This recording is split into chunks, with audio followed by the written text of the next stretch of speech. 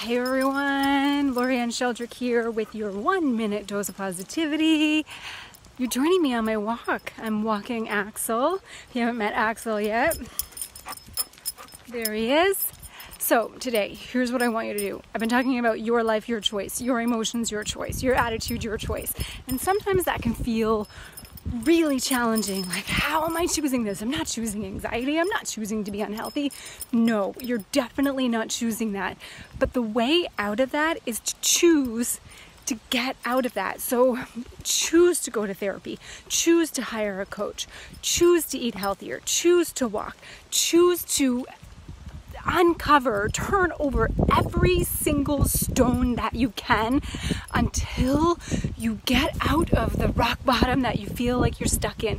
Do whatever it takes to get yourself out of that state and back to joy and back to happiness and back to